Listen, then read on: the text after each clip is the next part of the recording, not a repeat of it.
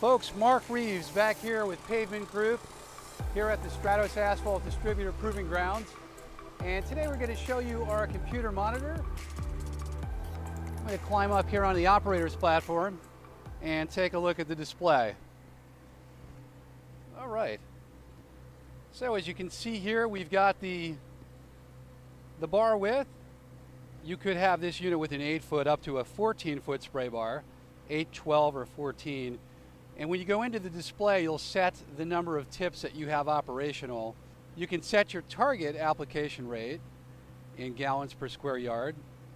The pump speed and the distance traveled will be picked up by the radar sensor on the machine. The pump speed and the distance traveled will be picked up by the radar sensor on the machine. That's going to let us know what our actual ground speed is. It's going to tell us what our target speed is to hit the application rate that we're looking for.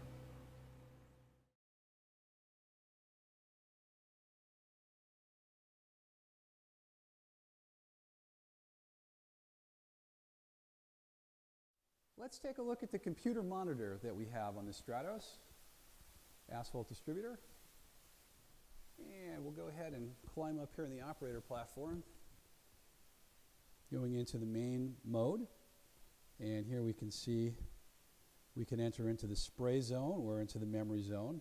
What's really nice about this is that the system will keep track of the last 10 jobs that you did, and it's going to give you the total gallons applied, total square yards, as well as the linear footage that you've traveled. And you'll see at the top you've got time as well for that particular project. Again, those are held in memory, so you can actually scroll through very easily. If we select OK here, we enter into the memory zone and we can start seeing what the job totals look like. We'll go ahead and back out. We'll go into the, back out one more, and let's go into the spray zone. So here is where you would put the width of the spray bar that you're using, or really in this particular case we've got the number of tips, because that's really the most important thing, is how many of your valves are actually open.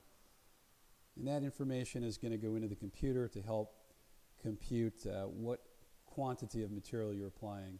This allows you to input what your target application rate is in gallons per square yard. So if you know what the job requires, maybe what the DOT is looking for on a particular project, you can just plug that into the computer. And on the system, we have a radar sensor on the pump as well as on the ground speed.